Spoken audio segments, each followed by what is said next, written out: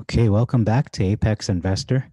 Today's value picks. SPRT is not a value pick. It just shot up over 200% today, 231 to be exact. This is not a buy, obviously, but it would be a buy at $1 to $2 range. This will drop down again. It's best to pick this up $2 and under, but at this price, you're just chasing it. ODT is another value pick, actually an actual value pick. This one not only was the top loser for today with minus 79%, minus 79% drop, it also reached a new low. This is an American biotech company, market cap under 144 million. Their institutional ownership not very good, so be careful there. RSI, it is oversold, 17.91. Average volume, way above the average, about maybe 50 times above the average volume.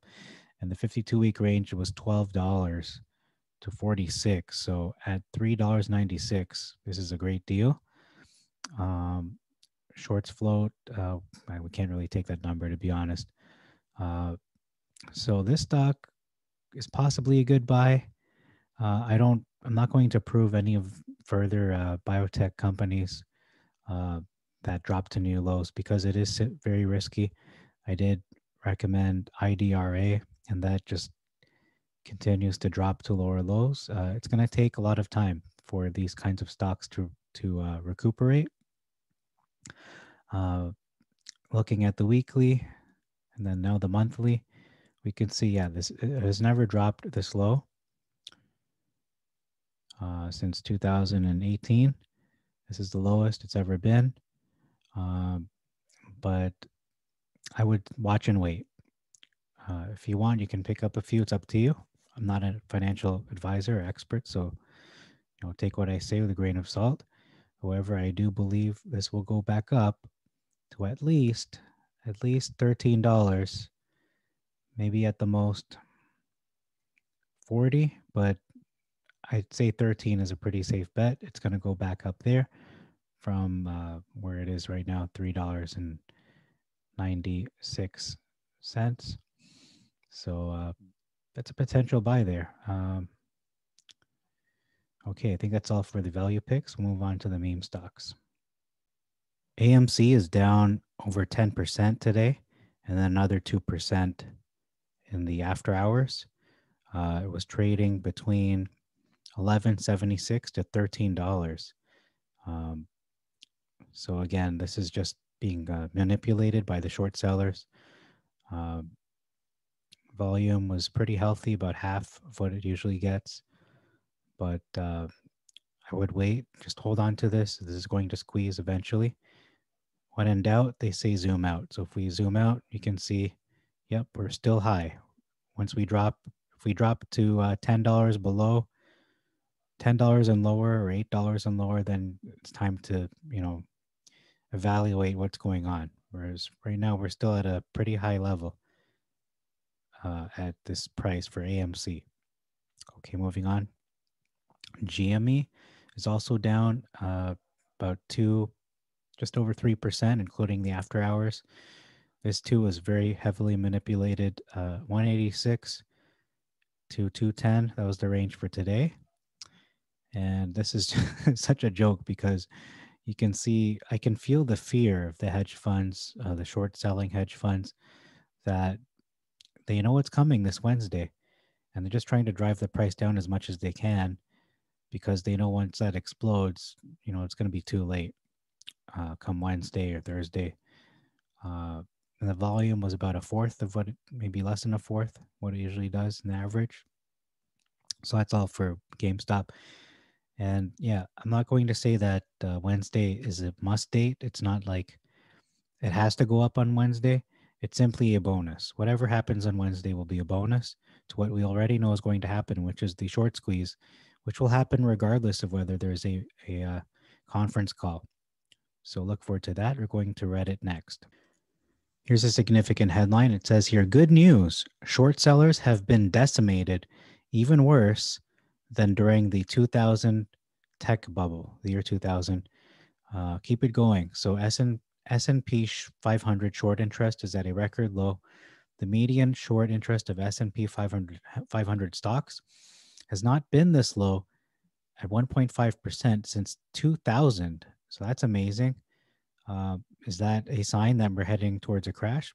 Maybe, but as well, that's true. I mean, that's what's going on here, and that's a very helpful chart. So take it with a grain of salt, but if that's true, it's a very good sign for us, GameStop AMC apes. So this post goes through GameStop news catalysts. The previous two both saw a significant jump in the price of the stock the day after. And then our next news catalyst obviously is coming up this Wednesday with the fourth quarter and fiscal year 2020 earnings. So expect to hear something about a replacement for their CFO, the possibility Ryan Cohen may be taking a new role within GameStop. And then with the earnings blackout period, GameStop will be free to announce any transition initiatives moving forward that's after the pre-earnings blackout. So a note on earnings, GameStop's fiscal year runs through January, so the Q4 report will include holiday sales, so that's great. The console releases, increased offerings of PC parts, and any additional sales driven through January from suddenly getting a ton of free press and consumer goodwill. And I went there the last week. I bought a bunch of games, and I also renewed my membership there. It's like a special card you get. For those that want to dial in, okay, that's all for that. Let's move on to AMC stock subreddit, see if there's anything worth reading. These are the types of days that everyone just needs to log off and walk away. I did the same thing. I realized the stock is being manipulated today. It's not really going to go anywhere today. So just hold on to it. That's what I did today. I just realized I'm just going to shut it off. Wait for Wednesday, wait for Thursday, and then if not, wait for Friday. And if not, then wait for next week. Something's going to happen. It's going to pop. It's just a matter of when. It's not a matter of if. Okay. Okay, here's a prime example of why we should hold. Here's a lesson on the power of the forbidden diamond hand hold technique. There's a tweet from Greg Schoen. I wish I had kept my 1,700 or 1,700 Bitcoin at 6 cents instead of selling them at 30 cents. Now that they are $8, and now we know where they're worth over 50 grand. Wow. He would have been, what is that? Multi-millionaire by now. Oh,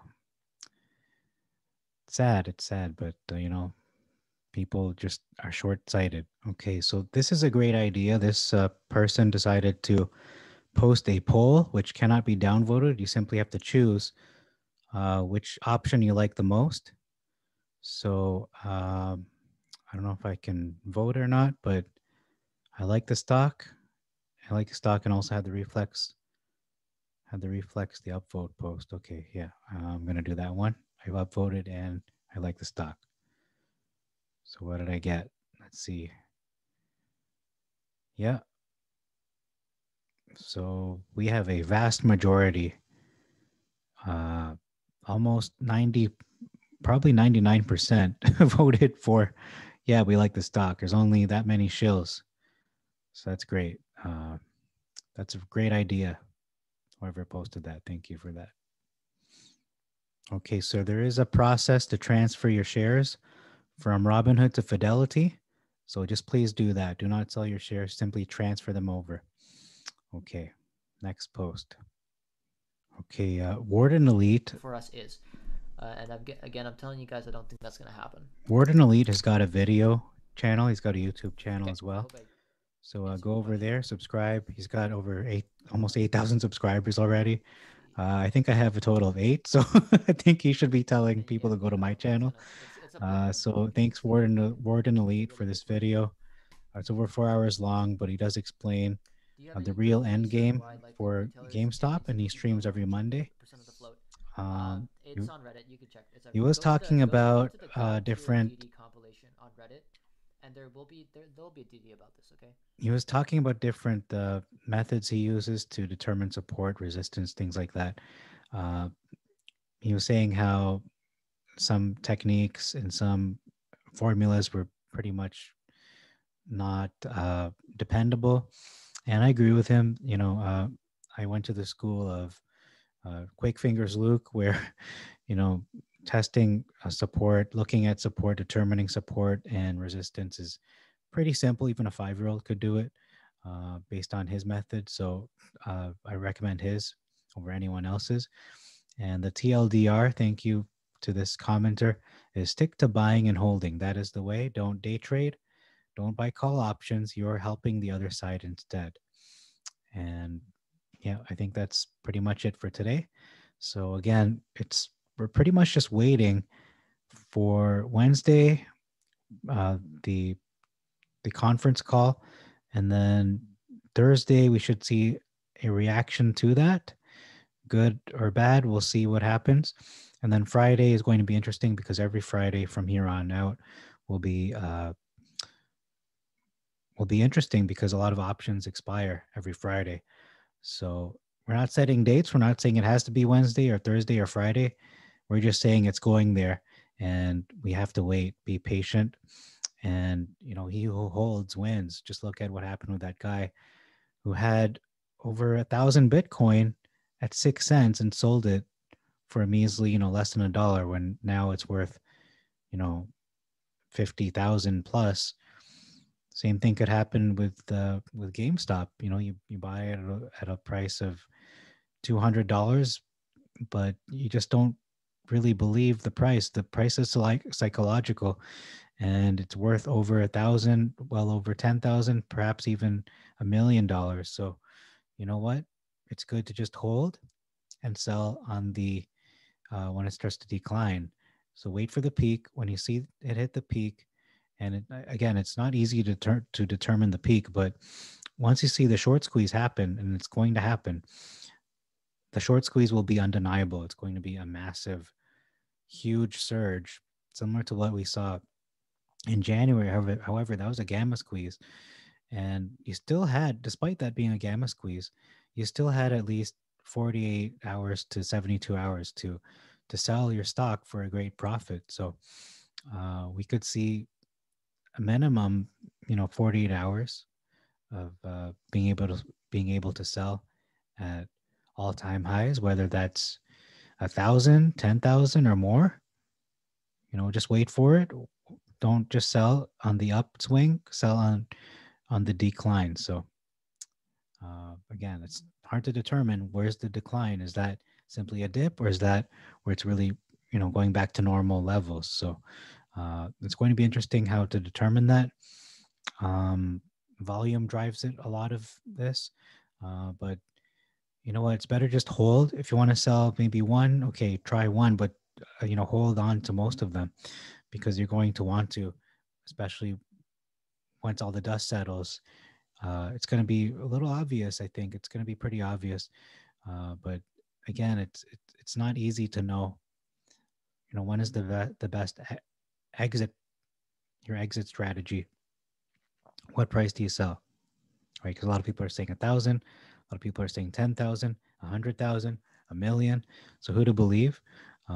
Just hold on to it and just keep watching. If personally, I think when you see the after hours numbers, very strong. You look at it from a uh, day-to-day basis. You're looking at, where is it going? Where's the resistance? Once you see resistance and support taking shape, and we are seeing that, especially with support, that support is pretty much solidifying at, 180, 190. Like, it's not really dropping below 180. It doesn't look like that's going to happen. But in terms of resistance, that one is a big question mark. We can say with more certainty that support is definitely between 60 to 180. I know that's such a big range, but 60 to 180 is very solid. In terms of resistance, it's hard to say. I mean, when it was last halted at the gamma squeeze was 480. However, we know that was manipulated. So it's hard to say until we reach that peak and you start to see a sell off. So it's important to keep track of it, set your alerts. So if you see, at $1,000 that keeps on going from, the next day, then, it's not really, that's not the peak. So it's important to keep your eye on it. Keep your prices, your sell price stable. I mean, keep it solid. Don't be wavering and saying, okay, I'm going to sell it 1,000, for instance, and then you lower your price to 500. Just keep it at your price, so you don't disappoint yourself, because everyone has their own expectation. Some people believe it'll go to 10,000. So if you believe it's 10,000 and that's your opinion, just keep it there. Don't lower it, just in case, and you have no one else to blame but yourself. Or if your price is 100,000, keep it at 100,000, and just wait for it to get there. And you have no one else to beat up. You can only beat up yourself about that. And if it goes to a million and you put it 100,000, at least you're better off than the ones who sold at 1,000 and 10,000. But I would still, personally, I'm going to hold. I'm always going to have at least a bunch of stock, a handful of stock, no matter what happens. Even, if it goes to zero, I'm going to keep one just as a memento.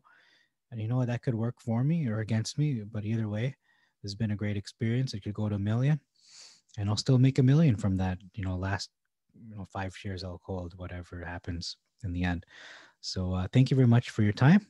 This is Apex Investor. Tune in tomorrow after hours, where we'll do the same daily update for AMC, GameStop, Wall Street Bets, and just looking for the best opportunities in the stock market for you to maximize your profit. And I don't know what to say about that. It's all about AMC and GameStop until this train stops, but it doesn't seem to be stopping. It's only being manipulated, and hedge funds, short sellers are uh, simply ladder shorting. Is that ladder shorting? But they're manipulating. They're selling it sideways, and you can see it's not very volatile because we're not selling. We're only holding. They're the ones who are manipulating it. So buckle up your seatbelts. This is going to be an interesting ride. AMC apes, GameStop apes. Okay, Apex Investor signing out. Thank you again for your time. Please please subscribe if you haven't already, and hit the notification bell just so you would know as soon as I upload my latest videos. I have 2 really massive videos I'm going to be uploading. You don't want to miss those. And thank you again. Apex Investor signing out for real.